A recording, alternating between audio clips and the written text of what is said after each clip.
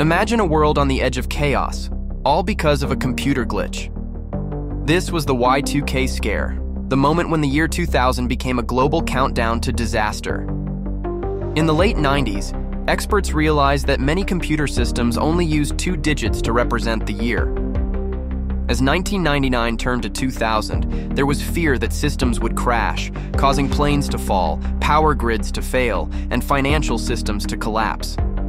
Governments and companies spent billions preparing for the so-called Millennium bug. People stockpiled food and water, fearing the worst. But when the clock struck midnight, January 1st, 2000, the world kept running. Fun fact: while most systems worked fine, the Y2K preparations led to major improvements in global tech infrastructure, making systems more reliable than ever. The Y2K scare wasn't the end of the world, but it was a wake-up call for how much we rely on technology. What would you have done if the world's systems really went offline? Let's rewind, rediscover, and relive the coolest eras together.